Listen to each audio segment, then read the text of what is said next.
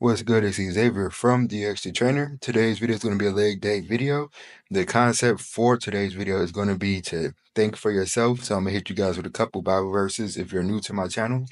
Outside of the artwork I've been posting recently, usually when I make these exercise videos, it's not really about the exercises, it's more so about the concept or the subject matter that I want to discuss. Now, just in general, I'm going to start off with some Bible verses just because it helps you kind of conceptualize what I'm going to talk about. So, the first one is just realizing, and it comes from Romans. Think with sober judgment, and do not think highly of yourself more than you should.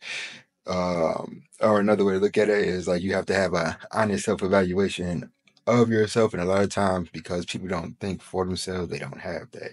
Now, in terms of today's workout, it's just legs, shoulders, and abs. I didn't record the full workout. I don't have any shoulder movements recorded, and I don't have the full leg workout recorded. Now, the reason for that being is logistically, I move around from gym to gym. Depending on how much time I have, I might start recording in one gym. I don't like to have a bunch of chopped up footage from different gyms, but I think I'm going to incorporate that. Um, in terms of the workout, what I've been trying to do is a lot of shoulder mobility work, a lot of warming up, a lot of stuff that film wise probably is not interesting to most people. In terms of the actual workout, what I've been trying to do is pre-fatigue my legs. So I'll do leg extensions, hamstring curls, calf raises first, then I'll do the leg press, and I usually try to save the squat for last, or I do a lot of reps with in between like 185 to 275 pounds just to make sure that I'm really fatiguing and pushing my legs to the max. Now for the ab movements, I did a forward crunch, a reverse crunch, um, the reverse squat, and a couple things on a Bosa ball, which I didn't record. Now, in general, for today's concept, in terms of thinking for yourself, most people do not think for themselves, and it's a couple different types of people that I don't like to deal with in terms of if it's clients, if it's business related, friendship, family, people who are quick to say no to the things they need to do for themselves in terms of them being disciplined, going to the gym, eating healthy, taking care of their own personal business, but quick to turn up, quick to become a yes man when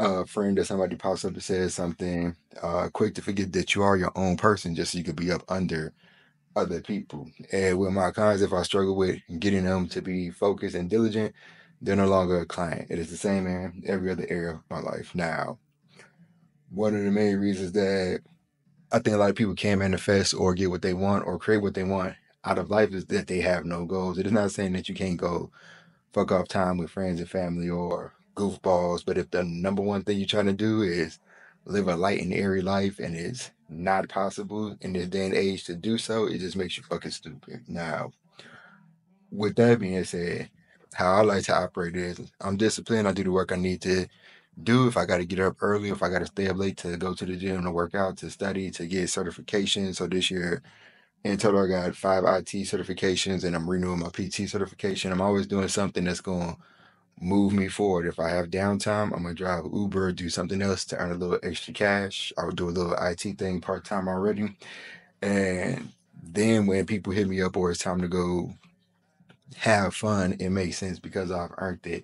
It's not just a regular day of doing the bare minimum, being stressed out, being unhealthy, not properly taking care of yourself, and then expecting to run about to other people and have fun because that's the number one reason most people aren't happy. They're more focused on having fun instead of doing the things that will allow them to have more free time in the future.